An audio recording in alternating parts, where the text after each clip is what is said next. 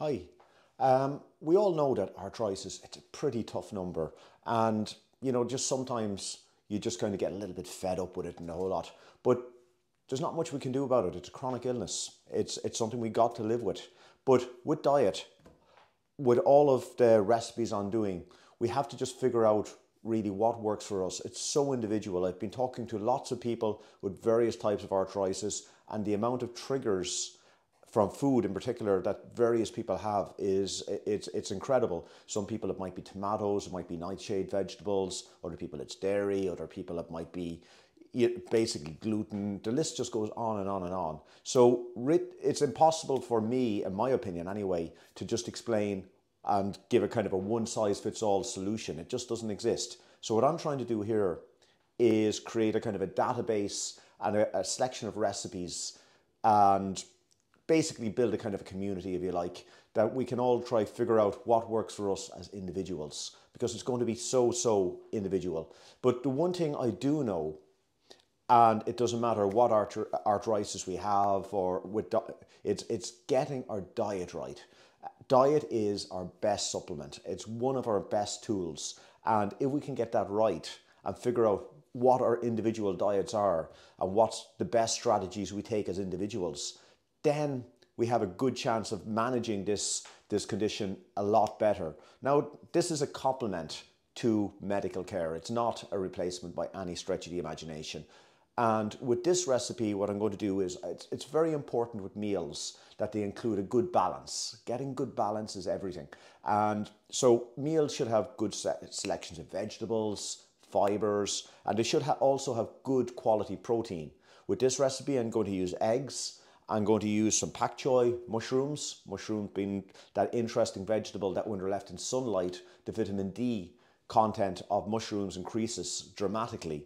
So it's a good idea to store your mushrooms in a sunny place. You're going to get a lot more vitamin D out of them. I'm going to flavour this dish with a little bit of sriracha seasoning.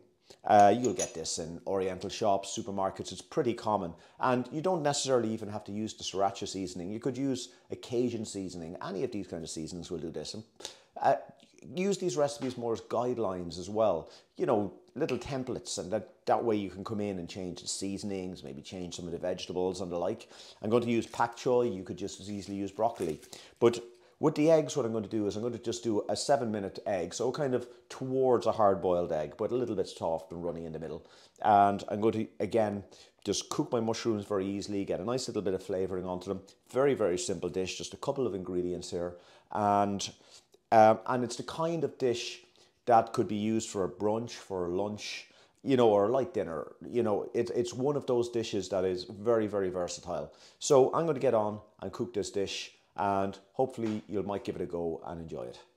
First, bring a pot of water, suitable size, to a nice rolling boil. Add your eggs in, and time for 7 minutes.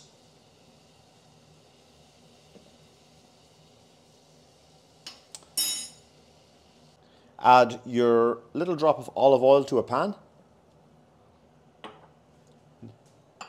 And now add your mushrooms into the pan. You can also at this stage add about a tablespoon of water. Season lightly. Little salt and pepper. Cover and cook till tender. At this point also, add your sriracha seasoning to the mushrooms.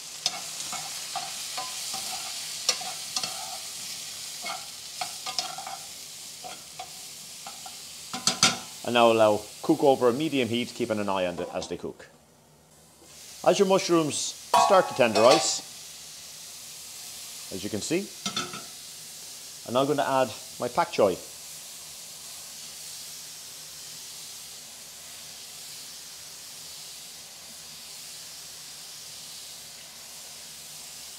At this point, add a couple of tablespoons of water.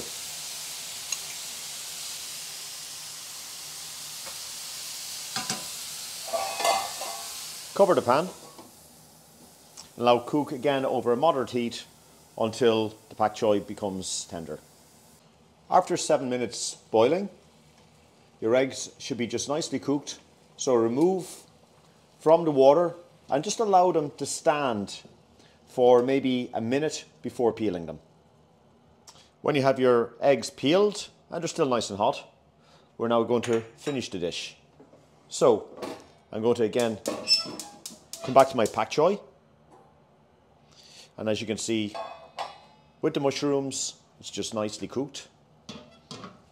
And now I'm going to add my scallions at the very end. I can just check my seasoning and adjust if necessary.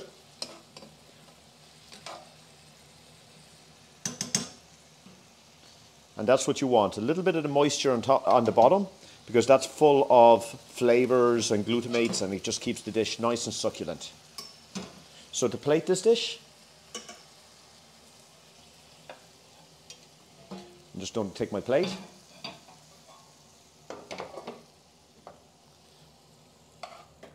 I'm just going to lay my mushrooms pak choi on as they fall on the plate.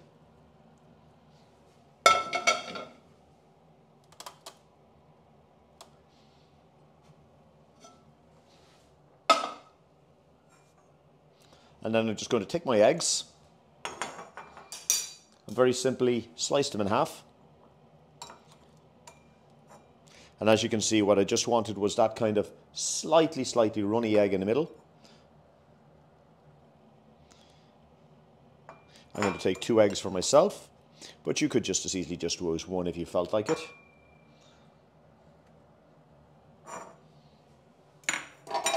And then finally, I'm just going to enrich the dish with just a little drizzle of a good quality olive oil. And that is it.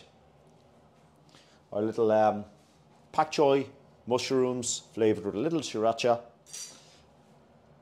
and a nice little balanced high protein, high vitamin D and very nutritious dish.